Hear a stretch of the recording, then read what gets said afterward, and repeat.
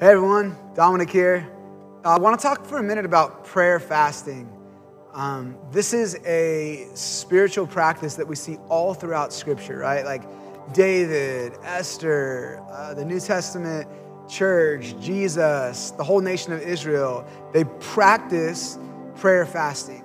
Simply put, prayer fasting is the deliberate abstinence from food in order to commune with and rely on God through deliberate, focused prayer.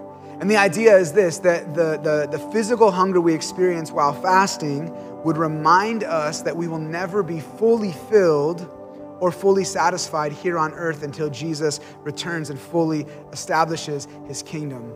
And what I want to talk about specifically is that fasting often leads to freedom. We see this in this story in Mark chapter 9, where Jesus encounters this father who has a son, and his son is demonized with a mute and deaf spirit, and this evil spirit inside of him throws him into the fire trying to kill him, throwing him into the water trying to kill him. And the father is overwhelmed. He's crying. He's on his knees. He's like, Jesus, please help. Not just my son. He's like, please help me. Help us. Help our family. And previously, this father had asked the disciples, can you guys do something about this? Because probably he knew they had power to do this. Jesus had given them authority to cast out demons. But when the disciples came up against this one, they had no power over it. And then Jesus comes along and he casts out the demon. And afterwards, the disciples are like, Jesus, we don't get it, man. We've already been doing this without you, just like you told us we could. You told us we had authority. We've been experiencing that authority. And now we show up, we do the same stuff we've been doing, and it didn't work. But then you show up and it works. Like, what is this?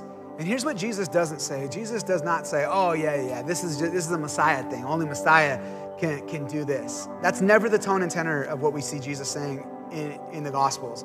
He's never like, oh, yeah, this is my thing, but you can't do that. He's always like, no, you're going to do even greater things than this. And so he didn't say to them, oh, this kind only is cast out when I show up in a special way.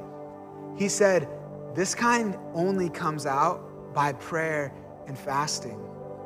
And what we see there is that apparently Jesus had already been praying and fasting, and he's saying to them, if you would have been praying and fasting before you got here, then you would have had a different and better experience when you dealt with this demon. And what we see there is Jesus saying that there are some strongholds that can only be torn down through the spiritual practice of prayer fasting. God is moving right now. He's moving in our midst. Even if you can't see him doing it, he is on the move. He is saving people. There is a rumbling under the ground that is happening in the spiritual realm. I really believe that people are going to, from our families, going to start calling us, texting us randomly. You're going to start having dreams about people getting saved. I believe God's doing this. And he's going to keep doing it no matter if we're involved or not. But here's the deal. God really likes to involve us. And he doesn't want us sitting on the sidelines like the disciples had to do that day because they were ill prepared. So I'm encouraging you, I am inviting you along with the Holy Spirit to begin practicing this practice of prayer fasting. You don't have to do a 40-day fast like Jesus. Man, start with a meal. Start with joining us on Tuesday, this Tuesday, tomorrow. For a 24-hour prayer fast as a church where we're going to be fasting food and praying all day. We're doing it at prayer meetings at 7 a.m., at 12 noon, and at 7 p.m. Let's respond to the invitation of God to prepare ourselves for the harvest that is coming and for the strongholds that will be broken through this practice of prayer fasting.